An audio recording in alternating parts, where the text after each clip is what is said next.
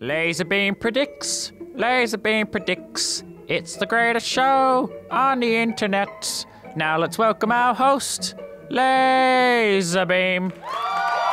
Yes, thank you. Thank you, my loyal subjects. Thank you for bowing down and praising me. Praise be to LazarBeam, because I am your god. That is right, I have transcended this life, and I am now a deity. Not sure what the fuck I'm talking about, but it's LazarBeam Predicts for NFL Week 10. The greatest show on the internet. The greatest show, like, it's better than anything on television. I mean, you can go on television and listen to Skip Bayless go on fucking talking out his ass for half an hour, or you can listen to me talk out my ass for half an hour. What's better? If you answer anything but me, I hate you. Alright, remember what I said about 30 seconds ago? Praise be to LazarBeam, baby. Now, if I look tired and my hair's not done and, like, you know, just clearly run down, it's because Fallout 4 came out, and it's a fucking good game. Alright, and speaking of Fallout 4, I think I might wear this the entire video. It might make the audio completely fucking garbage, but none of you can understand what I'm saying anyway, so who fucking gives a shit? Actually not going to wear this at all, because you won't be able to hear me. I know I just said it doesn't matter, but it does matter. Because let's be honest, you all come here for my amazing accent. Alright, long live Australia.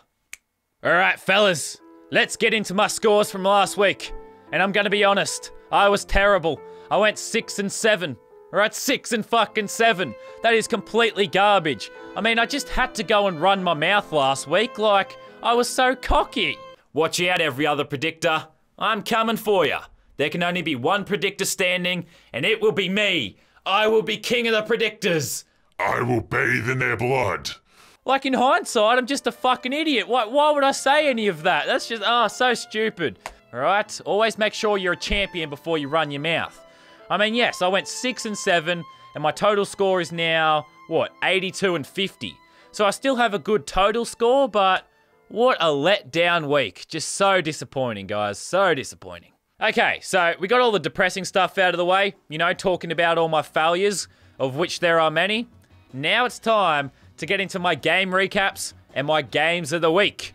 And we're going to start with Falcons, 49ers. And all I have to say about this one is Blaine Gabbert won a fucking football game. Blaine Gabbert. LOL, Falcons, you're fucking terrible. You just lost to Blaine Gabbert, guys. Come on. What are you doing? You're supposed to be a winning football team. You started like 5-0 or something. How are you going to lose to Blaine Gabbert? Oh, yeah. No analysis about that one. Just, I thought it was funny as fuck. Blaine Gabbert won a football game. Next up, something equally as funny, kind of. Broncos and Colts. Lots of storylines about this game, alright? The Colts absolutely played fantastic, or relatively played fantastic, and they dropped the Broncos from the ranks of the unbeatens. Obviously, the big one coming from this is, well, Aqib Talib poking that guy in the eye, which was a fuckwit move. Alright, you used to be on my team and I used to like you, but now you're an arsehole, so I'm glad you got suspended.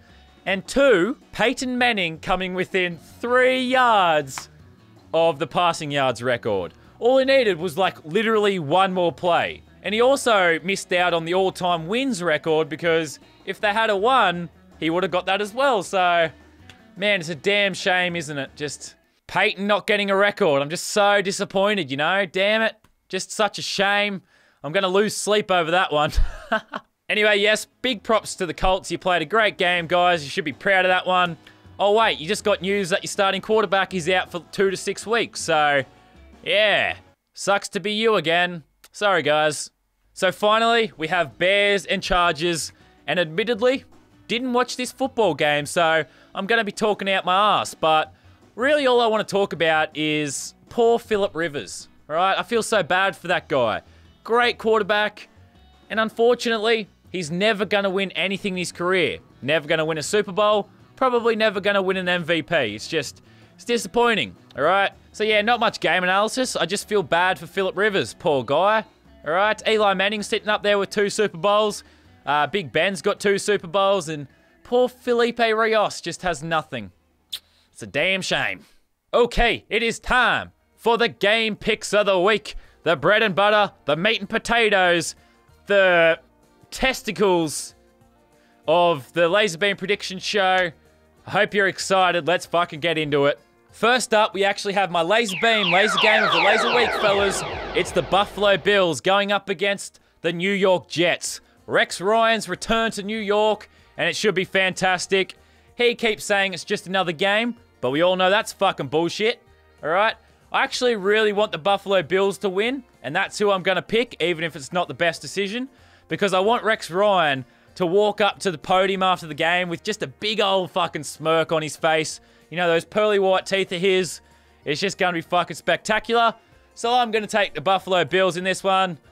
Hopefully they win, because I want that to come true. Next up, we have the Detroit Lions going up against the Packers. Obviously, the Packers have lost the last 2 weeks, but the Detroit Lions are still one of the most garbage teams in the league, and this is at Lambeau, I believe, so it ain't going to be a contest. The Packers will beat the Lions. Lock it in. I did just say lock it in, but it's not my LazarBeam Laser Lock of the Week. That comes later. All right, just calm your horses. Okay, Cowboys and Buccaneers. And oh boy, the Cowboys can just not win a football game. Just goes to show how much they need Tony Romo. No wonder that guy's injured all the bloody time. He's really sore from carrying the team on his back fucking 16 weeks a year. So I'm going to take the Buccaneers in this one, fellas. Famous Jameis will get the job done. Panthers and Titans. Alright, yes, the Titans had a nice win over the Saints last week, but that doesn't mean anything to me. Alright, because the Panthers are undefeated. They beat Green Bay. They beat Seattle. They've played a bunch of great games. So this is actually my LazarBeam Laser Lock of the Laser Week. Pew, pew, pew, guns in the air. Alright, the Panthers will dominate the Titans. Lock that one in. Alright, LazarBeam, lock that one in.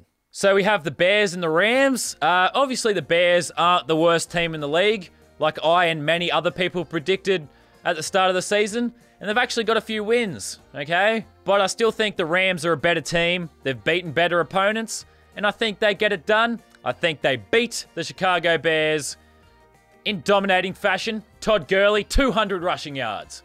Okay, maybe that's a bit optimistic, but still, Rams win. Okay, so we have the Saints and the Redskins. Let's do this one pretty quickly. Obviously, the Saints lost last week. And the Redskins relatively put up a good fight against the Patriots, but I predict the Saints get it done against the Redskins in Washington. Dolphins and Eagles. All right, the Dolphins appear to be back to being a terrible football team, and the Eagles, they're kind of good. Occasionally they're good. I predict we're going to get the good Eagles, and I predict they beat the Dolphins. Browns and Steelers. Big Ben's out again. So is Le'Veon Bell, so not exactly sure what the Steelers are going to do. But then again, they are going up against the Browns. This is actually a toss-up for me, guys. But I'm going to take Cleveland. I always want good things to happen to the Browns, alright? So I predict the Browns win this one. Jaguars and Ravens. Not sure how to pick this one, but I'm going to raise my Bortles this week, guys. Raise my Bortles. Blake Bortles is going to beat the Ravens. Vikings and Raiders. Two teams that have sort of climbed out of the dumpster. Alright, they're actually both pretty good this year. And I'm going to take the Raiders in this one, guys. Alright, I predict Carr to Amari Cooper. It's just going to be too potent for the Vikings to stop. Patriots and Giants. Yes, this brings back some terrible memories for me, but my sight is clear. I believe the Patriots will beat the Giants, even if the Giants are at home. Eli's magic will not work a third time. Chiefs and Broncos.